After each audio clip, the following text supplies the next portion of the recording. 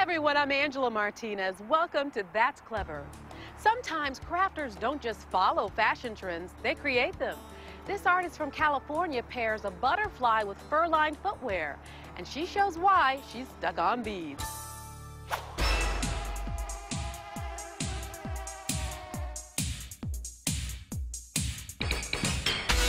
Hi, I'm Kendra Palmer from Los Angeles, California. And I love footwear. I make sandals, and I make pumps too. And today I'm gonna make some boots, just like these. I can't make the boots outside. I have to go inside to my studio. You know something? I'm tired of walking.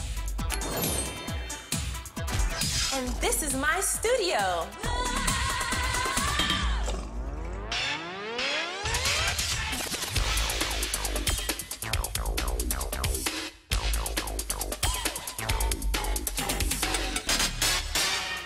Today I'm going to work on this boot. The first thing I'm going to do is I'm going to cut a piece of faux fur and I'm going to cover the outside of the boot. It's cutting time. I cut the fur from the beginning all the way to the end very lightly so I don't make a crew cut. And believe me, I learned that the hard way.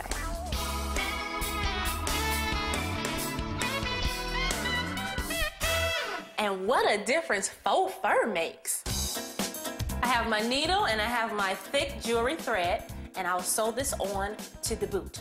I sew the top part of the fur over the top part of the boot, and then I begin sewing.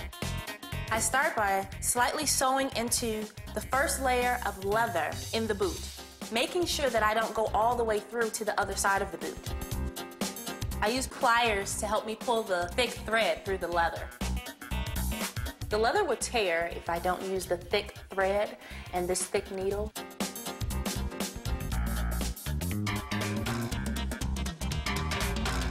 I finally finished sewing the faux fur onto the boot, but it needs something else, crystals in the shape of a butterfly. I can't just glue the crystals to the fur, so I use this thick plastic. I picked this up from the shoe supply store. I made this template of a butterfly wing. Now I'm going to trace it onto the plastic. And I just use a regular ballpoint pen.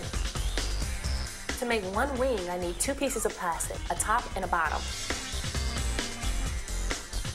Time to cut them out. I decided to make my first pair of shoes because I couldn't find them in the stores. So I made my own rendition of a pair of shoes. I wore them to a major department store, and all the ladies loved them. They thought I bought them from the store. I have my 2 pieces. So now I'm going to grab a piece of tissue paper, put it in between, and glue it all together, just like a sandwich. I've already cut out my tissue paper from the same template. Now I'm going to freehand the same design onto the tissue paper.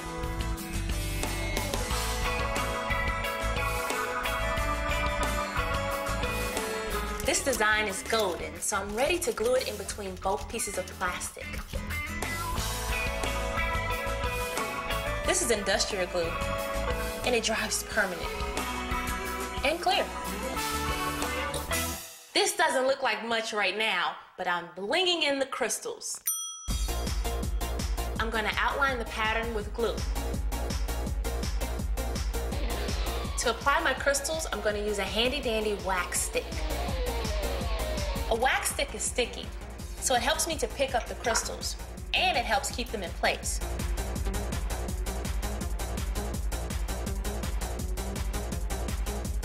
I finished outlining my design. Now I'm going to fill it in with some color. I like to get up close and personal with my work. That way I know the details are just right.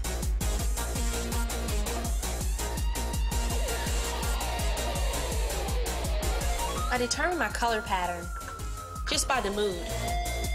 I guess you can say I wing it.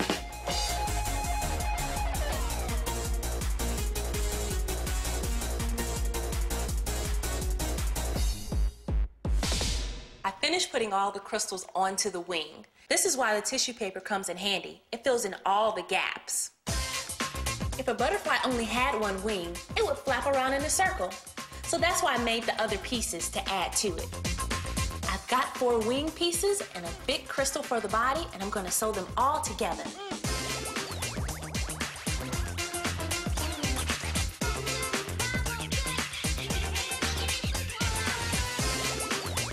Finished sewing all of the pieces to the butterfly together and gave it some cute antennas.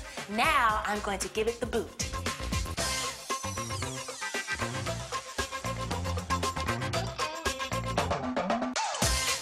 The butterfly is attached and I'm finally finished with the boots and they look fabulous.